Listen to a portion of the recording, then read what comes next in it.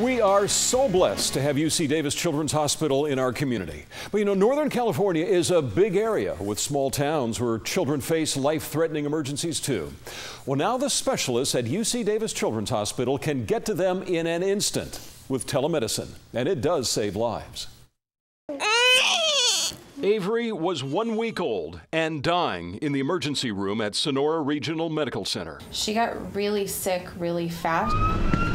A transport team was on the way to rush her to UC Davis Children's Hospital, but they wouldn't arrive for 2 more hours. Her breathing was really labored and she was cold to touch. In the Sonora emergency room, Dr. Donald Dudley needed a pediatric specialist now, so he switched on the telemedicine cart.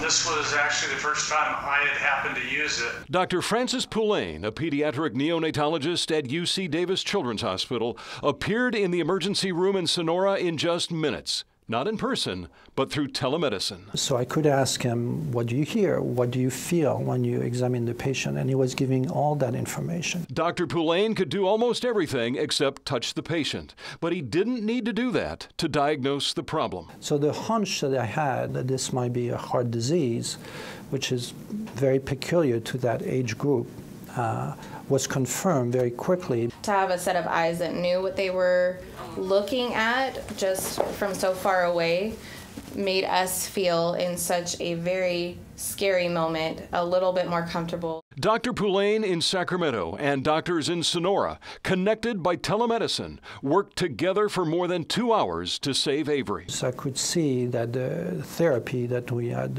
initiated was starting to take effect. So it was very gratifying.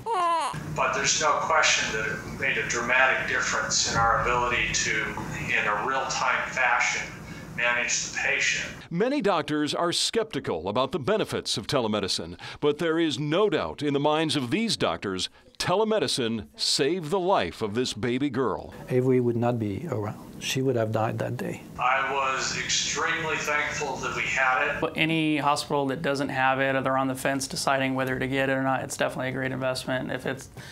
I always say if it saves one life, it's worth it. So it saved our daughter's life, absolutely. Yeah. And surely it will help to save many more. 25 emergency rooms and 8 neonatal ICUs around Northern California are part of the UC Davis Children's Telemedicine Network. In fact, their pediatric telemed program, it's the biggest in the entire country. Avery, as you heard, is alive and well, and her story has made believers out of people who were skeptical about telemedicine, even skeptics at UC Davis Children's Hospital. One more thing about that story that I found was so incredible. Dr. Poulain had just arrived home after putting in a full day at work when he got the emergency call that his help was needed at Sonora Regional Medical Center. So at home, on his laptop, he sat there at a desk for the next 2.5 hours, saving the life of Avery. I mean, that's working from home. People like that just amaze me. It's a secure network, but with a laptop and a camera, he was able to log on from home. Already put in a full day at work, and now he's at home in the evening, and he's saving a baby's life 100 miles away. Just such dedicated people over there. That's why we're so proud to partner for this tomorrow. So please tune in starting at 4:30 a.m. for the Children's Miracle Network Telethon.